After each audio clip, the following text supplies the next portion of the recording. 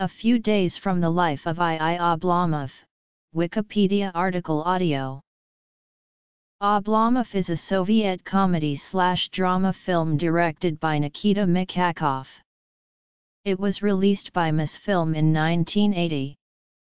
The film's plot is based on the novel Oblomov, written by Ivan Goncharov, which tells the story of Ilya Ilyich Oblomov, a middle-aged nobleman living in 19th-century St. Petersburg. This central character exemplifies the superfluous man concept found in 19th-century Russian literature.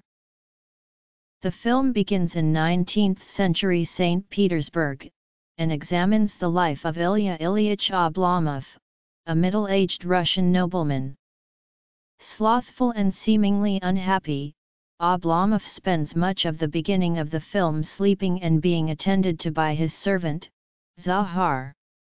In an attempt to get him more active, Andrei Ivanovich Stoltz, a Russian/German businessman and close friend, frequently takes Oblomov along with him to social events. Oblomov is introduced to a cultured woman named Olga, a friend of Stoltz. When Stoltz leaves the country, Olga is left with the task of civilizing and culturing Oblomov while he lives nearby. Olga and Oblomov eventually fall in love, but upon Stoltz's return, Oblomov moves back into town, eventually severing ties with Olga.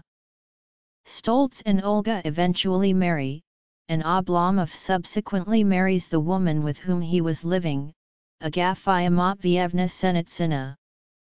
The two have a son, and although Agafia has 2 children from a previous relationship, Oblomov treats them both as if they were his own. Oblomov is satisfied with his life, although it lacked the poetic and those bright rays which he imagined were to be found. Plot: Superfluous man and Oblomovism. In the Ivan Goncharov novel, Ilya Ilyich Oblomov is considered an excellent example of the superfluous man concept of 1800s Russian literature. Alienated and let down by the world around them, the superfluous man character is often considered an outsider at odds with society. In both the novel and the film, Oblomov demonstrates this superfluity as an ineffective member of Russia's much criticized aristocracy.